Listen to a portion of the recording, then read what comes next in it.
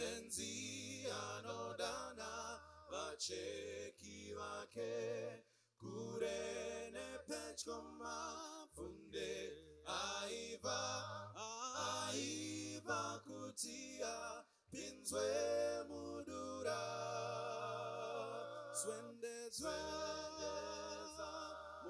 swendeza musi takura wanda swendeza musi kumusha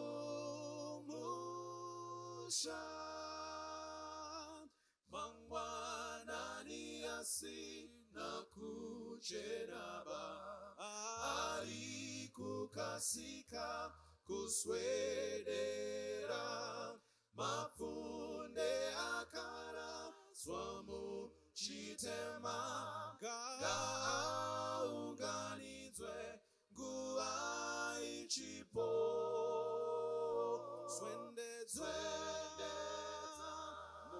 swendeza musi takura wanda swendeza musi kumusha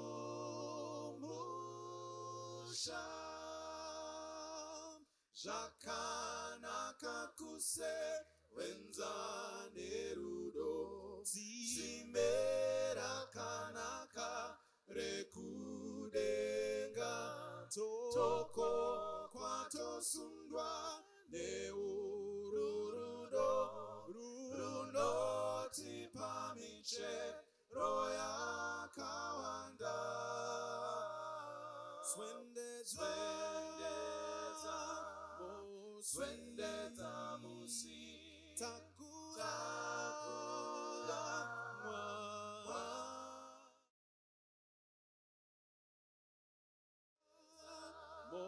swendeza musi kumusha.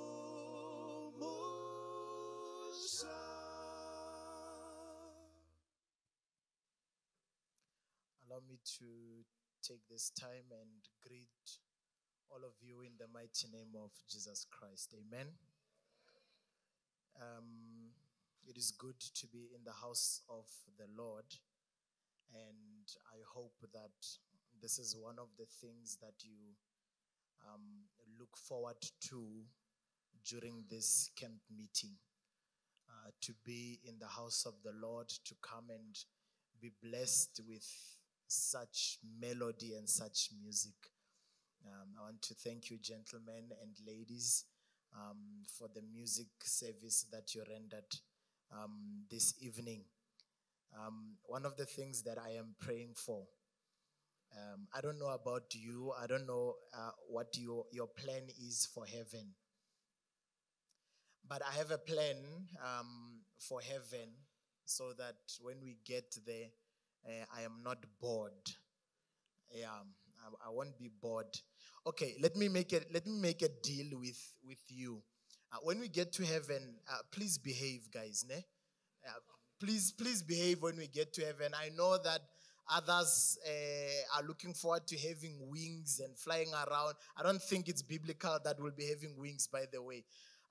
But I am told from the reading of the Spirit of Prophecy in the Bible that there'll be a lot of activity taking place in heaven. All kinds of things. There are others who are going to heaven for food because of that tree that has 12 different kinds of fruit.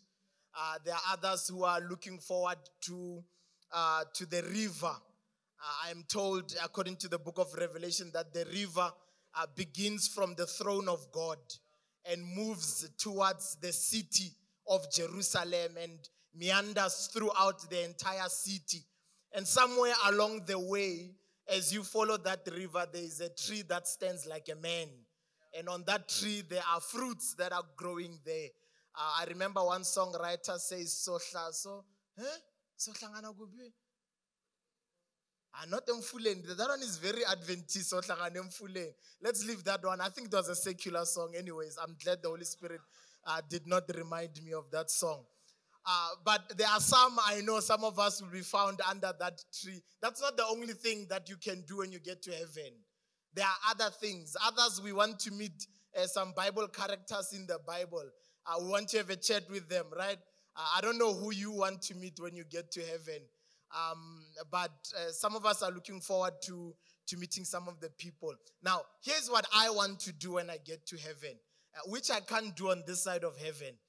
I can't do what you do. I can't sing. I don't know how to sing. It's fine, right? Yeah, you can't do everything. It's okay. I do congregational singing. That's what I do. But the choristers must start singing. Then the congregation sings.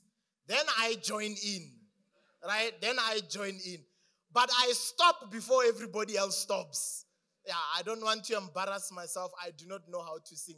But when we get to heaven, I want to ask the Lord to give me a chance to sing. That's what I want to do. And if I sing badly, it's fine. I'll be doing it in heaven anyways. But I want to sing a song, "'Tis So Sweet to Trust in Jesus." That's the song that I want to sing when you get to heaven. So please, be busy with other things. Ne?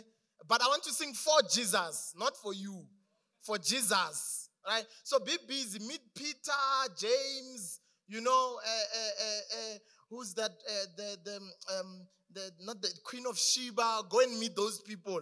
Talk to them. Meet Esther and the others. But give me a chance with Jesus, guys. Just 5 minutes. Can we agree? 5 minutes. We can't all want to see Jesus. Like, look how many we are. All of us, we want to all see him and have a chat. That's not possible. That's not possible. So can we agree? Can I see those who agree with Mfundis? 5 minutes, that's all you'll have in heaven. Can I just see? Those who want to be in agreement. The rest of you, the race is on. We'll see who makes it. We'll see who makes it first. But I'm so glad to be here this evening.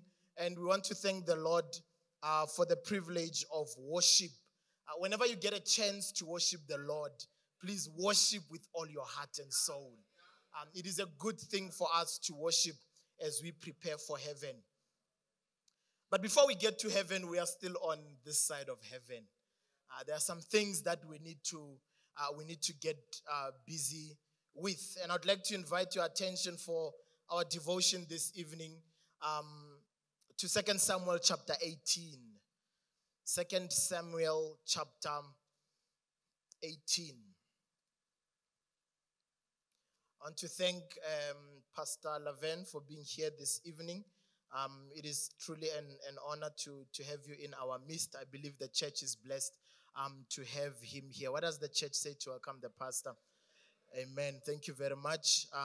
We've had a good day today with him, and I thank the Lord that we can sit at his feet and learn a few things.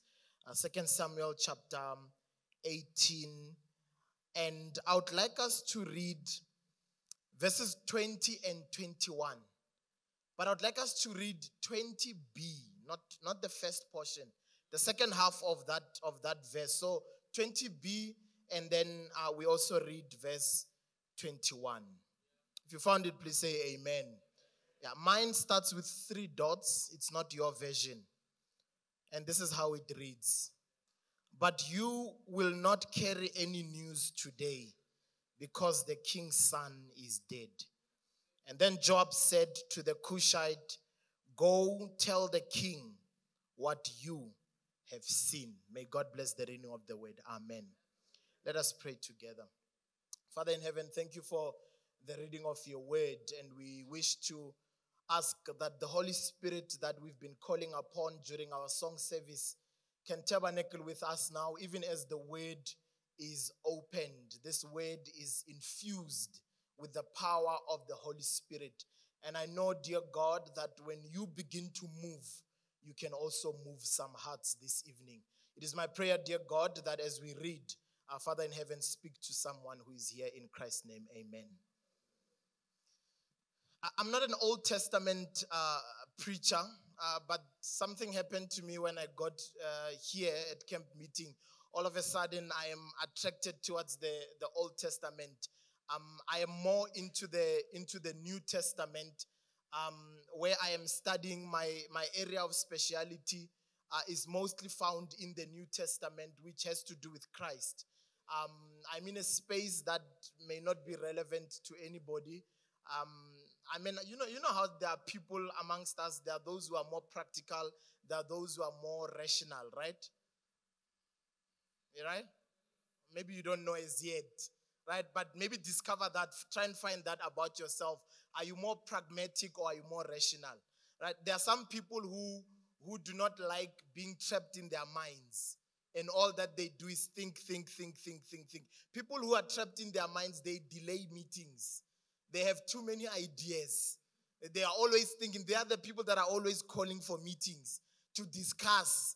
And when they get there to discuss, they have other ideas they want to share with everyone. And when their ideas are not bought, they want to force everybody to buy their ideas.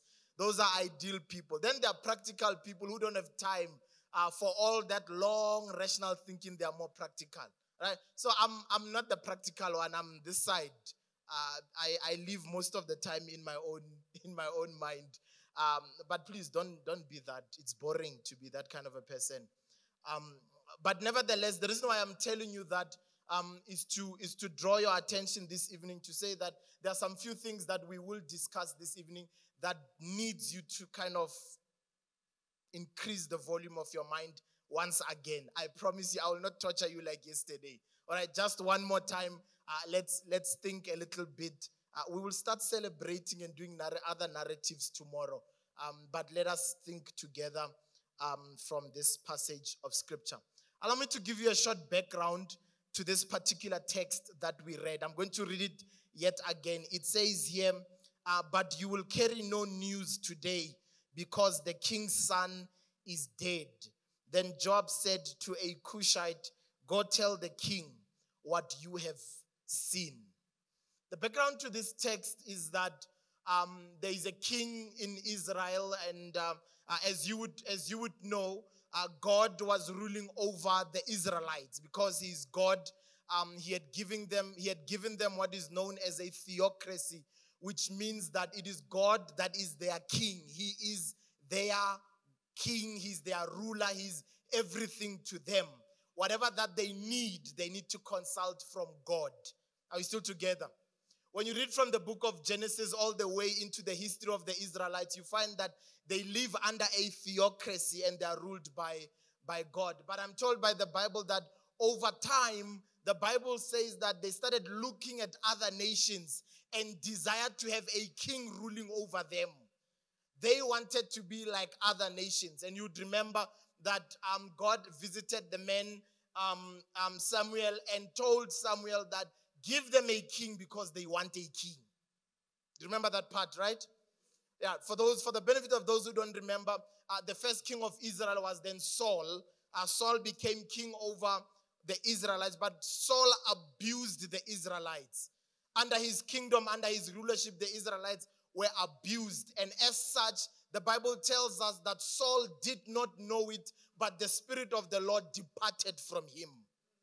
Might I just pause there for a moment and ask you, as a young person listening this evening, do you know whether the Holy Spirit is with you or not?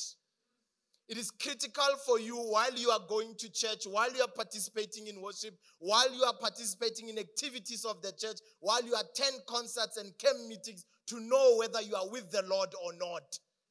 You cannot continue living life without knowing whether you are in the presence of God or not. Merely attending a program does not guarantee that you are with God. It merely registers the register that you are in attendance, but it does not mean that you are with God. And the Bible says that Saul did not know that the Lord had departed from him. Can you imagine living your life, going to work, going to church, doing everything, telling others how you are saved, yet you don't know whether the Spirit of the Lord has departed from you or is still with you? So the Bible says the Spirit of the Lord departed from him while he is king. And when the Holy Spirit departed from him, God says to Samuel, I have already chosen another king for myself. And that king was the man David. He became the king over Israel. Are we still together? Are we still together? All right, thank you very much. While David is king over Israel, you can go and read it in the Old Testament. Something happens in his rulership, and David has kids. I think some of you remember he had his first wife, and he had a child with the wife. And we are told by the Bible that it was time for the men to go to war, and David decided that he's not going to war. And he decided to remain behind while other men went to war. If you read the Old Testament, you'll find a lot that David, most of the time when the armies of Israel go to war, he must find an excuse to remain behind. Even in this very particular narrative, David finds an excuse to stay behind while other people are going to war. You remember the story. He remained behind, and the Bible tells us one morning he was on his balcony, perhaps having that English breakfast with orange juice and guava juice, not mimosas. Forget that. We don't do that in the church. And I'm glad you don't know what mimosa is. If you know what mimosa is, stay behind after church. We need to pray for you. But he was having one of those morning breakfasts that he was having, and while he's busy with breakfast, we are told that in the morning there was a lady that was taking a bath. And the Bible tells us that David then begins to have a roving eye. Hey, be careful of roving eyes. Roving eyes are not eyes that remain still. When she passes, they pass and they come back. That is a roving eye. It cannot stand still. It's always moving. That is why when Jesus comes in the New Testament, he raises the standard of morality and says it is not the act that is a sin. It is even when you begin to imagine in your own mind that creates the sin. Let's leave that part. That's not where the sermon is. And so David has sons, as we would know, and like salt on a fresh wound. The Bible keeps rubbing it in that David got himself involved with Uriah's wife. Even in the New Testament, when David is no longer there, it does not call her Bathsheba, it calls her Uriah's wife. Because she remained Uriah's wife, and even after Uriah had died, she was still Uriah's wife. Even after David married her, the Bible kept calling her Uriah's wife. Let's leave it there. Back at home, there's something that we call istina, ne? You know, a brick. Yeah, there's a euphemism we use back at home. When a guy meets another lady who already has a guy, and you take that lady, umshayeng istina. That is exactly what David did to Uriah. Umshayeng istina. But the Bible never forgets. Let me just add a footnote for relationships. I don't want to talk about the relationships this evening, but it's a subject of interest. But might I remind you, brother and sister, that when you take someone else's partner, do not cry tomorrow when they take your partner. You have no moral right to take someone's partner, then complain tomorrow that they are cheating on you. Because they would have learned to cheat with you. Because you took them when you knew that they were with someone. Don't worry. That's not the sermon. I'm just passing by. Ne? Just passing by. David decides to have a number of children. He has a number of sons. And the Bible tells us that because David had a number of sons, some of David's sons, the Bible gives us descriptions of them. You would remember one of his sons was Solomon. The Bible says that he was the wisest man in all of Israel.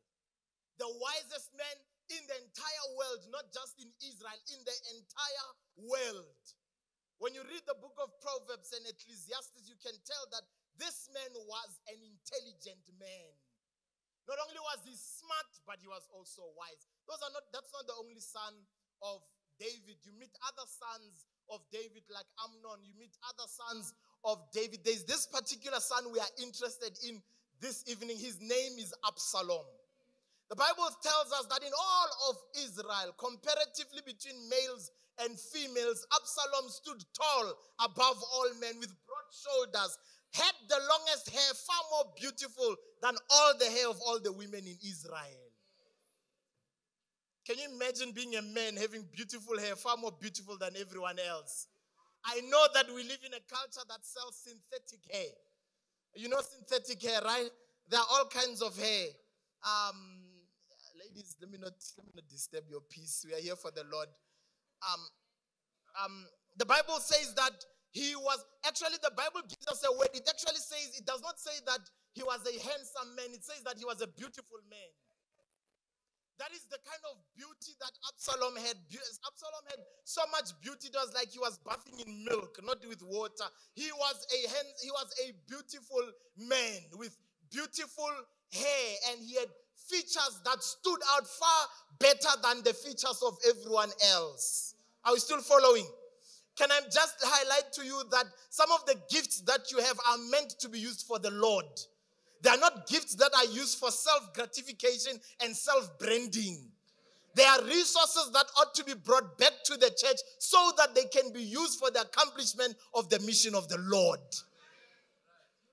It does not matter whether that is beauty, whether that is being handsome, whether that is being buff, whether that is having money, whether that is having ideas and intellect. It does not matter. Whatever resources that you have are meant for the mission of the Lord. Please say amen. The Bible does tell us that Absalom did not use his gifts for the mission of the Lord, but he used it for his own self-gratification. I wish I had time. I was just going to pitch a tent there and talk about him and Amnon and Tamar and what really took place that evening. Now, let's leave that for another time. We can talk about what really took place that evening. I know we talk. It's fine. I'm going to run out of time. So the Bible tells us that there's a battle, then there's a war that ensues between David and Absalom. I'm rushing the story. It's a long story. There's a war that ensues. There's a battle that ensues between Absalom and David. And the Bible says that Absalom then wanted to take over the kingdom, right? And he went to war with his father, and he prevailed over his father and kicked the father out of the kingdom. And the Bible says that David ran to a particular location and hid himself there with his soldiers. And while they're hiding in some place with his soldiers, David is approached by his general named Joab. And Joab gets to learn that Absalom was visiting, and he then wants to go to war with Absalom so that they can take over the kingdom and restore the kingdom into the hands of David. Are we still together? The Bible tells us about this particular war, and this whole story begins with this war. It tells us that as the soldiers were leaving the camp of David, going to war, Joab being the general and Ittai being another general, and there were three generals that were there. The Bible tells us that David instructs the generals and says, when you get to battle, be kind to the young man Absalom. Be kind to the young man Absalom. The Bible says that other soldiers were passing by and they overheard the instructions of the king. Be kind to the young man Absalom. So that we can begin to learn from that, beloved friends, that regardless of the things that people do to us, we ought to be kind to them. David says, be kind to Absalom for my sake. And sometimes you need to forgive people, not for your own sake, but for the sake of Jesus. And so David says, be kind to the young man Absalom for my sake. And the soldiers hear what is happening. They go to war, they get to the plain of Jordan, and they begin their battle. The Bible tells us that in the heat of the war, Absalom was riding on his horse. And while Absalom is riding on his horse, I can just imagine this beautiful brother. His hair was just, flowing because the wind was just blowing through his hair. The Bible says this man was riding this horse and was going through the fields. While he was going through the fields, the Bible says that his own hair was hooked to the oak tree. And the horse that he was riding continued moving, and he was left hanging between heaven and earth. Are you following the story? Absalom is seen hanging between heaven and earth. One of David's soldiers sees Absalom hanging between heaven and earth and runs to Joab to deliver a message. I have seen the king's son hanging between heaven and earth. And Joab says to him, but why have you not killed the man? And he says, I am afraid to touch the son of the king because I overheard when you were giving instructions to be kind to the young man. The Bible says Joab then decided to take 3 javelins and some soldiers who were his armor bearers, and they went to where Absalom was, and they struck 3 javelins into his heart. And the armor bearers started to beat up Absalom until they killed the king's son. Are you still following the story? somewhere when you keep reading this story, after the king's son had died, the Bible tells us that after the king's son had died, Joab himself blows the trumpet to let everybody know that the battle is over. The war has ended. I'm told that those who were in the camp of Absalom ran back home, and those that were with David's soldiers and Joab came and gathered together. When they gathered together, lo and behold, the Bible tells us here that there was a young man called Ahimaaz that comes to Joab and says to Joab, Joab, please allow me to run to the king to deliver the good news. And then the Bible tells us that Joab then says to the young man, you have no news to deliver today. You have no news to deliver today because the king's son has died. But then the Bible says, and Joab called a Cushite and says to the Cushite, go and tell the king what you have seen. This is where I need you to think a little bit. The idea of being sent and being called is very critical and important in the Bible.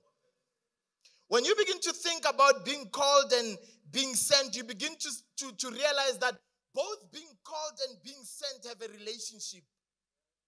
There can never be a sending dismissal where there is no calling. There is no way that you can go wherever you want to go if you are not called to go there. Both these two things have a relationship. I'm going to use a little bit of scientific language to illustrate this point. The idea of being sent and the relationship between these two things, there's a phrase that is found in physics. We call that the centripetal force of attraction. In physics, there's this force, there's this principle known as centripetal force of attraction. The centripetal force of attraction simply means that it moves whatever that is on the peripheral side to the epicenter. Are you still following? Whatever that is outside is being dragged and drawn to the epicenter, just like gravity works. Whatever is external is being called to come to the very epicenter. When you read into the New Testament, we find this principle throughout the entire New Testament. Because Jesus, when he starts his ministry, the Bible describes Jesus to us like this centripetal force of attraction. Jesus says somewhere in the New Testament, if I be lifted up, I will draw all men to myself. When Jesus is lifted up, a lot of people are drawn to the epicenter. From the peripheral, whether it's geography or social statuses, they are drawn to Jesus Christ. Please say amen to that one.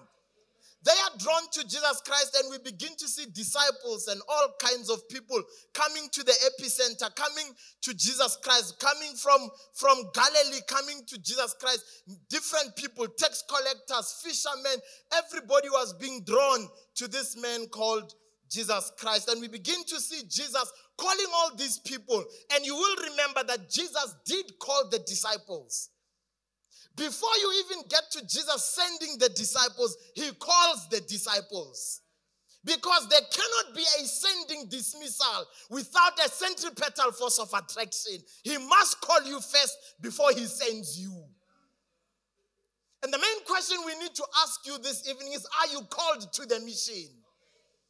Have you been called to the mission? Or like Ahimaaz, you are not called but you want to go?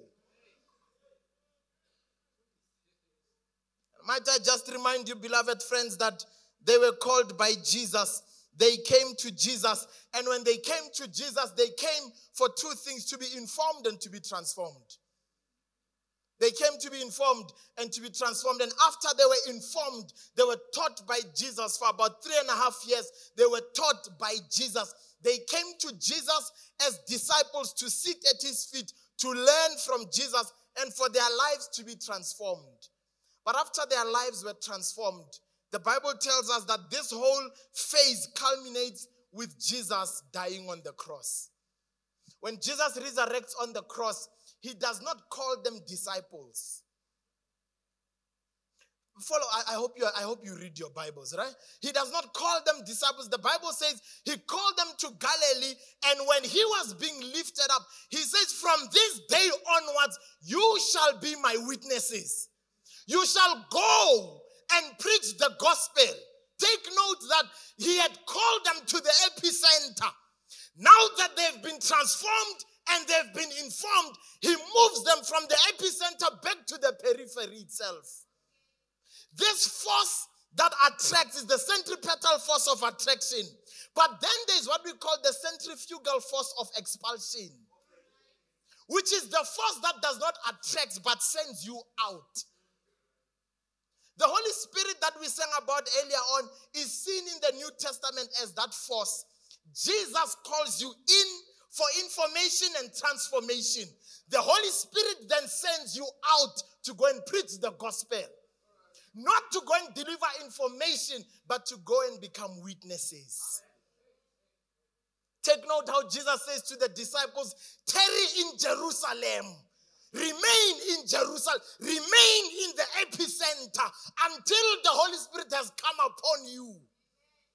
And might I just tell you, beloved friends, do not go out to be a witness without the Holy Spirit.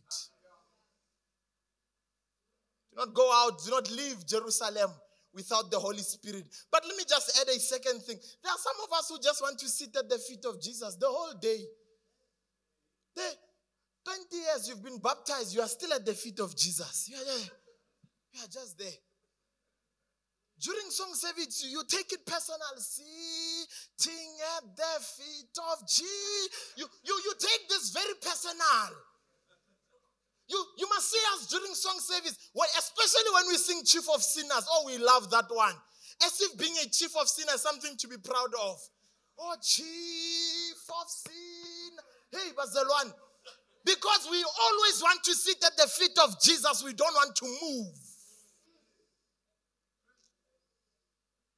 It is only disciples that must still learn, that must sit at the feet of Jesus to learn. But at some point, the Holy Spirit must come upon you and you must go and witness.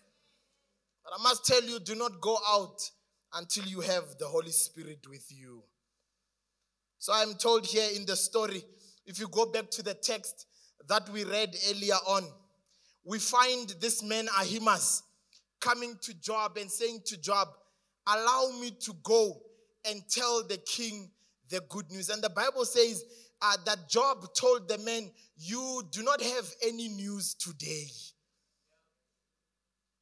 You do not have any news because the king's son has died. But then the Bible says he then calls a Cushite and says to the Cushite, go and tell the king what you saw. You missed it. You missed it. Ahimaaz was not present, did not witness Absalom dying. But the Cushite saw Absalom being killed. He saw the king's son dying. Ahimaaz comes to Joab and says, let me run and deliver the news. And Joab says, you don't know anything. Remain here because you don't have a message. But he says to the Cushite, you have witnessed the death of the son. You go and deliver the news. Because the one who will receive the message is not interested in what you heard. He's interested in what you have seen. It's not about the information you know. It's about the witness, the testimony. Because disciples give information, but witnesses give testimonies. You can separate a messenger from the message, but you can never separate a witness from the testimony.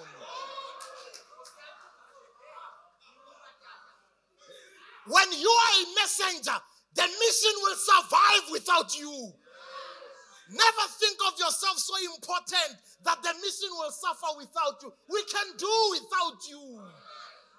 But we cannot do without your testimony. We can't tell your testimony. You are the only one that is a witness enough to tell your own testimony. So the Bible says that the Cushite started. Please take note, take note. Joab says to the Cushite, go. But this one comes to Joab and says, please allow me to run.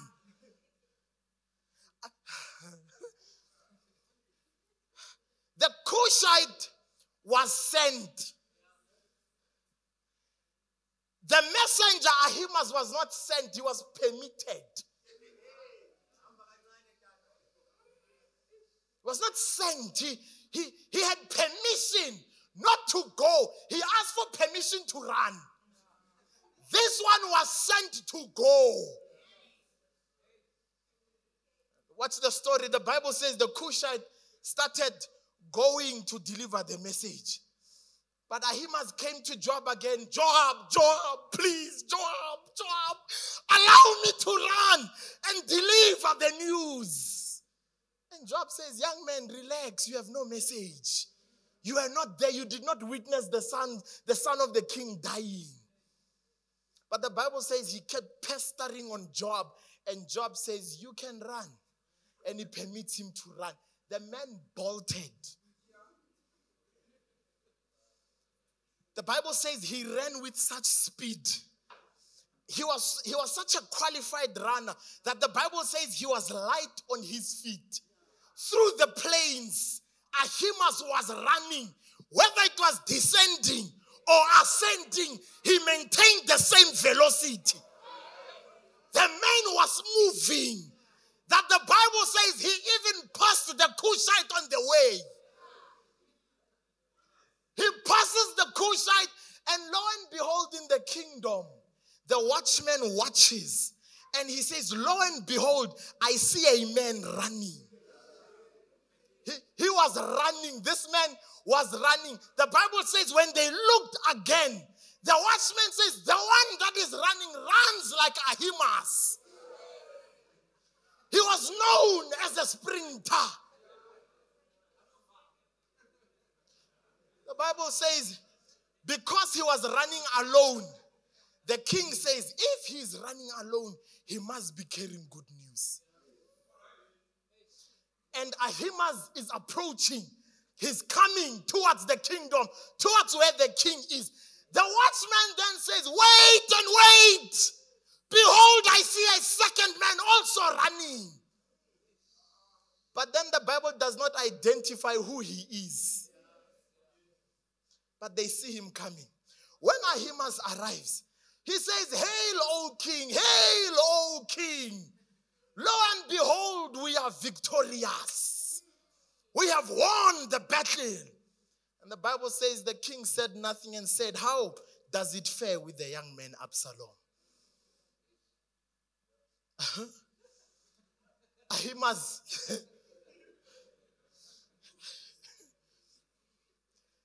He says, I don't know. Read the verse. After running so fast, and then you arrive, they ask you, how is it with the young man? He says, I don't know. I read the verse. He says, I just saw confusion. I just saw confusion. And the Bible says, they said to him, just stand aside. We will hear what the second one has to say. Let me pause and ask you, could it be that because some of us are not called and we're permitted to run, the speed we use to run is an indicator of what we are carrying? Could it be that the swiftness and the quickness we want to use to go out there before we are informed, before we receive the Holy Spirit, helps us understand that you don't have substance, you have nothing? Simply going out there with information is carrying absolutely nothing. You're not carrying anything. Because a message is just a report that was constructed. But you need to have a personal testimony. You must have witnessed it. And so the Bible tells us that the Cushite finally arrived. And when he arrived there, he said to the king, hail, O king. Hail, O king. The Lord has delivered your enemies into your hands. The king is not interested in the victory. He asks the Cushite, how does it fare with the young man Absalom. Let me add the second point. I'm moving towards a close. The second point of this message is this, that the content of the message is not the victory of the battle. The content of the message is what happened to the son. When you talk about the gospel, when you talk about as Adventist young people, the Advent message to all the world in my generation, the content of that message is, what do you know about the Son of the King? It's the content of the message. It is not about going there and preaching protocol. It is about preaching about the Son of the King.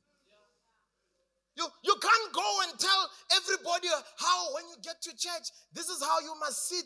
This is where the chairs must be. They are not interested in that. They want the Son of the King. How does it fare with the Son of the King? And you must have experienced Jesus for yourself to talk about Jesus. We've been telling you about grace. It is high time that when you have experienced the grace of God, you must go and share that grace with others. And say, I was a sinner and I came to this Jesus. And this Jesus handled me with care. It's your testimony. It's your testimony. You can't sit there the whole day. Every day. You are reading. No, there's nothing wrong with reading. There's nothing wrong with reading.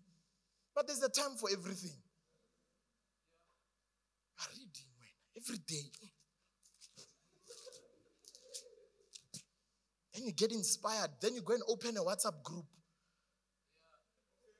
And in the WhatsApp group, you go and copy a sermon, a clip, 2 minutes of a sermon, and you post in the group to debate with friends and say, this is not the end time message. This one, it's not the end time message. Look at how he's dressed. Look at how she's wearing. Look at how they're singing. Look at their hairstyles. They are not interested in that. They want to know. If we were to ask, what do you know about the Son of the King? That's what we want to know. And might I remind you that a church without Jesus is a dangerous church. We have to have Jesus, who is the epicenter himself. We have to know something about Jesus.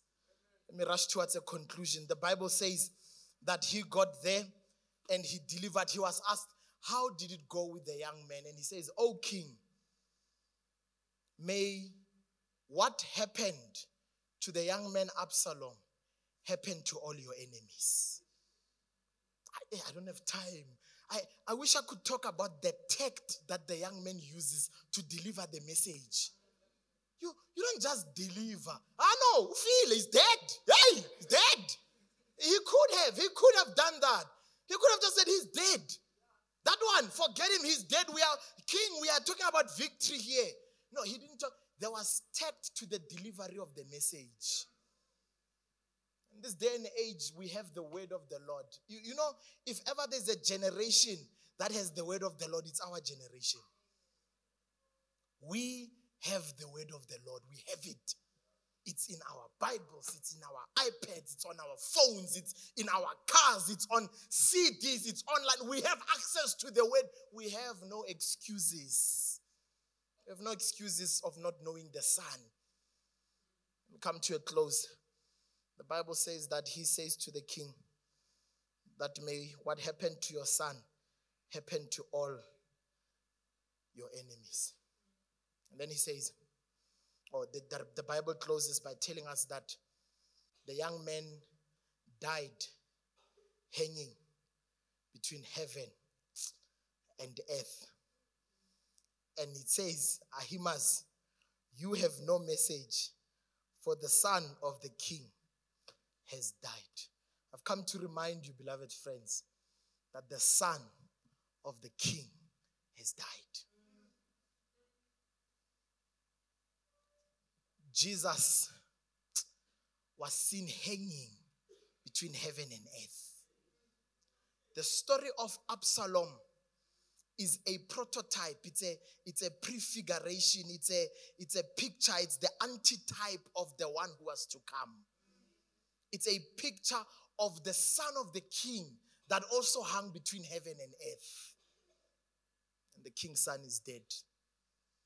We can't close. You know how it is. We can't close until we acknowledge this Jesus.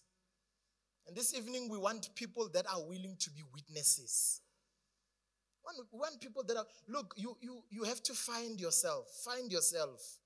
Find yourself. You cannot be a young person that comes to church and comes and leaves, and you have not found yourself. At least tell us, Pastor, I'm still a disciple. At least we know you are going somewhere. But find your place. Can I see the hands of those who are not baptized? Because everyone who's not baptized is still a disciple. Just please, I'm not asking you to stand. I just want to see who's not baptized. You are all baptized. Are you all baptized? You are all baptized. Don't lie to the pastor now. You are all baptized. All right. Anyone who's not baptized this side? There are a few of you who are not baptized. The rest of us would be baptized. Those are the only people that ought to be disciples. The rest of us in here ought to be witnesses. You have been chosen for the mission. All of us here who are witnesses, I understand that they still have to learn. They still have to sit at the feet of Jesus. But the rest of us, we have to be witnesses. What is your story? Your story. What's your testimony? What have you seen?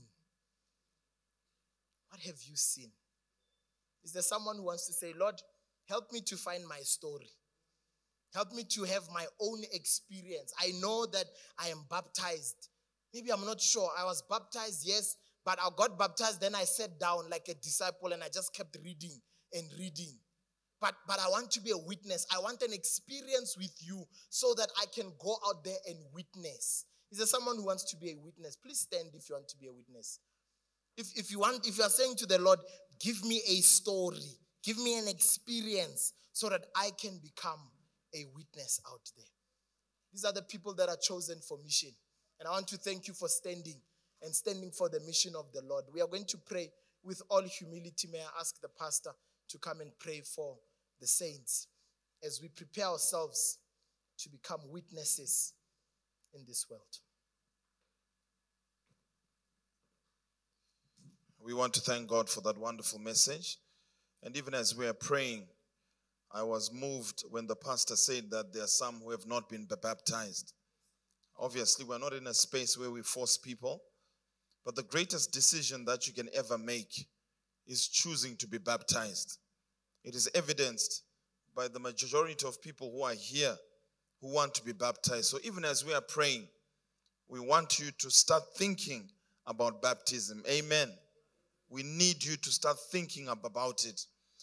There's a word which says the journey of 1,000 miles begins with one step. And I can assure you that the decision to choose Christ is never a mistake. So may God bless you as we pray and as we encourage each other in prayer. Let's bow our heads as we pray. Father in heaven, tonight we thank you for your grace and we thank you for your love. We thank you, Father, because we are confident that your word cannot go forth and come back empty-handed. And so, Father, as we stand in your presence even tonight, we pray that may your Spirit continue speaking to us. Father, we thank you for using your manservant to extract unfamiliar concepts from a familiar passage of Scripture.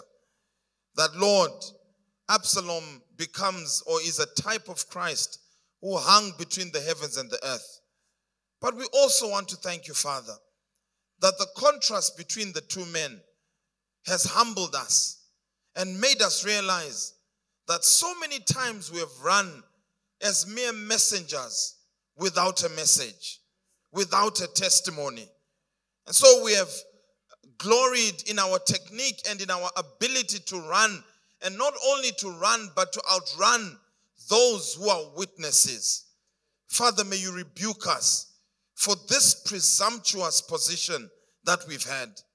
So, Father, this evening or tonight, we want to thank you for those who are standing up and who are saying, Lord, give us a story, give us a testimony that we may become witnesses. Thank you for reminding us that the mission cannot do without witnesses. And may we never be in that space where the mission will say to us, you are just messengers, we can do without you. And Father, I also want to extend this call to those who have not yet made a decision to be baptized. I know that there are others among this group who have made that decision. May you strengthen them. But may these men and women who are standing before you be an encouragement to that person who has not made that decision. And so, Father, we pray for your manservant, whom you have used tonight. May you bless him. Continue to give him strength, and the speakers who are speaking here, Pastors Nkuna and Hamwene, may you continue to give them strength and the utterances that come from divinity itself. As we are going to rest, may you agitate our minds to not find rest until we become filled with your presence. This is our humble prayer in Jesus' name. Amen.